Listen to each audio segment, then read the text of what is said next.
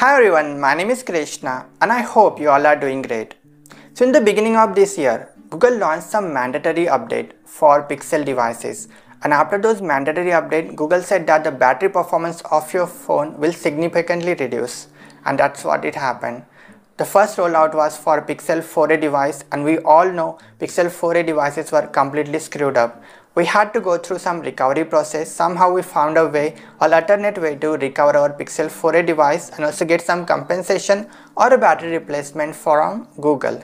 After that, Pixel 5 devices were affected, and now if you are a Pixel 6a user, you must be the next, right? So on July 8, Google launched a new update. Google rolled out new Android 16 update, and according to that update, again, your phone might go through a battery replacement issue. Your battery performance might significantly reduce. And this time also Google offered battery replacement, or Google offered $150 compensation. However, Google said that the battery replacement will be very strict this time. For Pixel 4a device, it was like directly a compensation or a battery replacement, but for Pixel 6a device, Google is saying that only eligible devices or only affected devices will get their compensation or a battery replacement. So according to Google, if your battery has completed 400 cycles, only after that this update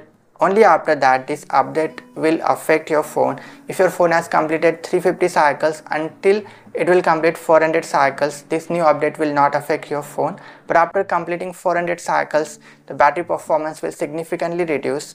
Why this new update? Well, previously Pixel 4a device had some overheating issues, and because of those overheating there was a big safety issue, and because of that Google started rolling out this new update, and your phone will only charge up to 40%. We cannot see how much it is charging, and that's why when you try to use the phone, you see that your battery performance is significantly reduced.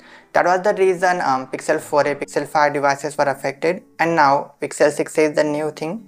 So there is a official page provided by Pixel 6a. I will also add the link in the description. You can use that link, and using that link you can go ahead and request for a battery replacement. You can go to the nearest physical store, or if you are in United States or India, you can request a battery to be sent to you by mail. Also, I would suggest, if you want a compensation, you can just get the compensation of $150 and install custom OS on your Pixel 6a device like Lineage OS, or Pixel Build is the best custom OS that you can use for Pixel 6a device.